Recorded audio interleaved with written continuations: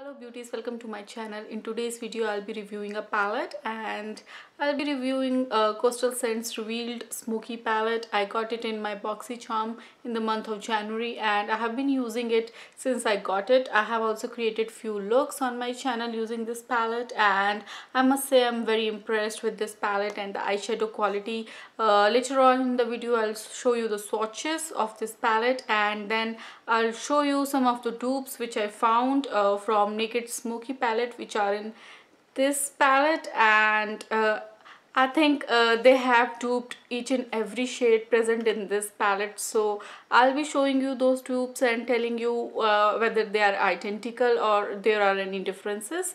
So stay tuned for that, and if you are interested in the look I have created today, you can stay tuned till the end of this video and I'll be doing a demo on this look. To begin with, the packaging is a very beautiful cardboard packaging and it's very sleek and travel friendly, and the one thing I liked about this palette is it has magnetic closure, so it shuts close itself and nothing comes off, so that makes this palette very travel friendly, and it's very thoughtful of Costal Scents to give a magnetic closure in their palette. So now this palette doesn't come with any mirror or any brush applicators, so that doesn't bother me because I don't really use any mirrors provided in the palettes and I'm quite okay with it. But if that is something which bothers you, then you should check it out. This palette has 20 eyeshadows as opposed to 12 eyeshadows you get in Urban Decay Naked Smoky palette, and that one retails for $54 and this one is for $20. And if you can wait for sales and offers they have on their site, you can get a really good price on this one. So that breaks down price per pan to $1, which is good. So these are the 20 eyeshadows you get in this palette, and I must say I'm quite impressed with the quality. They are not the softest eyeshadows available in the market, but they are not bad either, and pigmentation is great. I'll show you the swatches of all 20 eyeshadows. These are the all 20 shades from the palette, and top row is swatched at the top, bottom row is swatched at the bottom, and I have swatched them without any primer and I dipped my finger once in the pan, and all these swatches are single swipe on my arm. And the only shade I'm not satisfied with is at the top row, fifth shade. It's a gold shade which is very flaky and lacks pigmentation. Rest all the shades are beautiful and I'm super impressed with the mattes. So that's all about the swatches. Let's move on to the video. Thanks. Now, as you have seen in the swatches, color payoff is great and each and every shade shows up really well. The only thing that bothers me is the fallout. I do get little bit of fallout with these shadows, but considering the fact I get same amount of fallout from the Urban Decay eyeshadows from their Smoky palette, I must let it go because I paid $54 there and I'm still getting fallout from those shadows. So I only paid $20 for this, so I'm not bothered much that I'm getting fallout. I can always wipe it off, or I can do my foundation at last and get rid of it. Out of 20 shades in here, every shade performed as per my expectation except for one, which is this gold one. This is very flaky and it kicks off a lot of powder. As you have seen in swatches also, it's not that great pigmentation wise, so that's something to keep in mind. So out of 20, one is not performing, but you're getting 19 solid shades, so I think that's totally worth the palette. The one thing I like about this palette over Urban Decay Naked palette is that you get a lot of shades to play around and create your looks from daytime to nighttime smoky looks. So that is not there in Urban Decay Naked Smoky palette. You really have deep dark colors there which has really good pigmentation.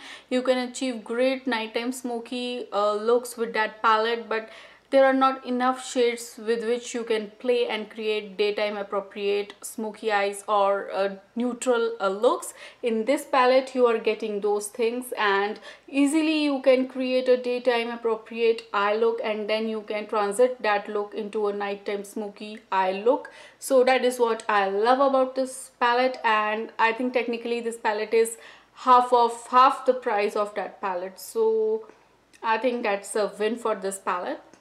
Now there are some things in Urban Decay's Naked Smoky palette which are absent from Coastal Scents Revealed Smoky palette, and I think I must mention those things in case you are judging your palette based on those things. And those are packaging. First, the packaging is superb, you can't beat that. And the second thing is matte performs superbly, like you need not to do any hard work to build the matte pigments and blend them, whereas in this palette you really have to build the matte colors and then you have to like really go in there and blend out those colors. And the second thing is some of the shades in Urban Decay Naked palette has very beautiful finely milled shimmer which is not glittery, and it has no fallout, so that is absent from this. This has chunky glitter. It's not too chunky but it's not finely milled either. And eyeshadows in Urban Decay Smoky palette are soft to touch and they are highly pigmented, whereas here eyeshadows are not that soft to touch. But so without wasting much time, we will now move on to the dupes which this palette has for Urban Decay Naked Smoky palette. So let's watch those. Here is our first dupe. First shade swatched is from Urban Decay High, and the second shade is from Coastal Scents. It's first shade from the second row, and Urban Decay one gives off more peachy tone and has very finely milled sparkles, whereas Coastal Scent one has no sparkles and it gives off more silvery tone, but on eyelids they look pretty much similar. The first shade swatched here is Dirty Sweet from Urban Decay palette, and the second one is second shade from second row, and these shades are almost identical and they look identical swatched and they look identical on the lid. Now here first shade swatched is Radar from Urban Decay, and this shade has a lot of sparkle, whereas the second shade is third shade from the second row and it has metallic finish. So finish wise Coastal Scents is more pigmented than the Urban Decay one, and here is how it looks like.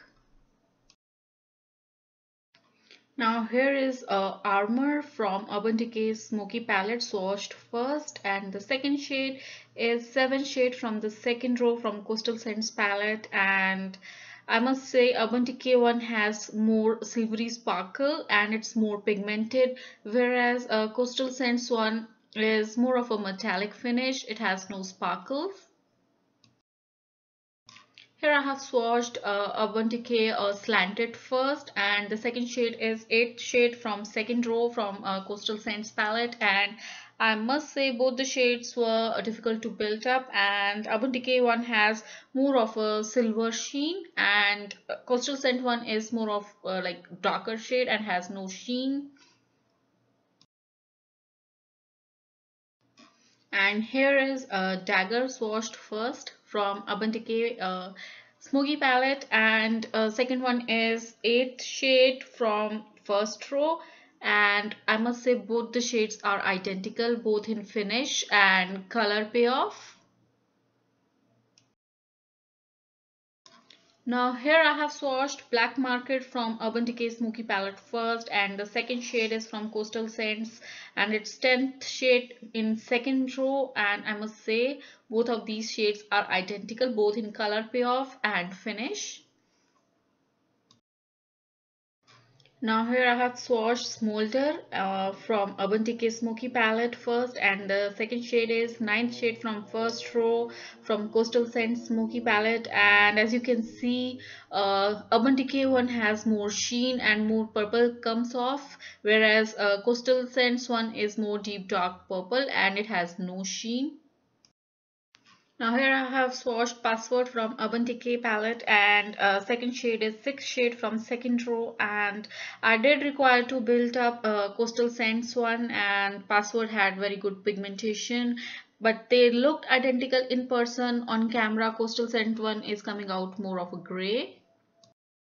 Now here first shade swatched is Whiskey from Urban Decay Smoky palette, and second shade is from Coastal Scent. It's fourth shade from second row, and again like the previous shade I had to build it up. And matte shades in Urban Decay palette performs really well. They are very smooth, whereas in Coastal Scents one you have to really build them up, but finish wise they are identical and you cannot make out a difference between the two.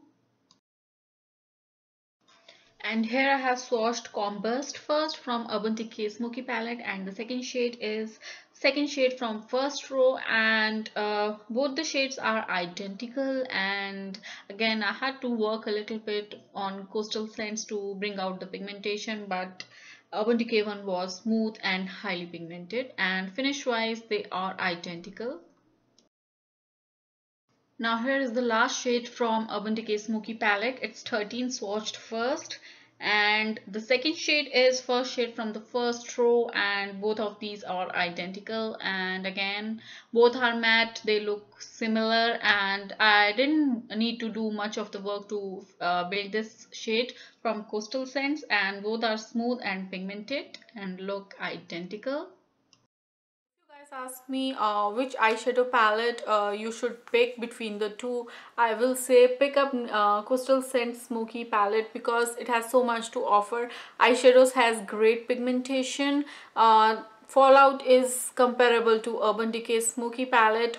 All the shades in Urban Decay Smoky palette are duped in this palette, and they are like some of them are identical in finish.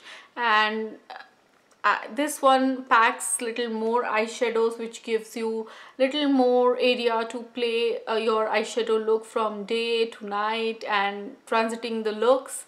So that's that.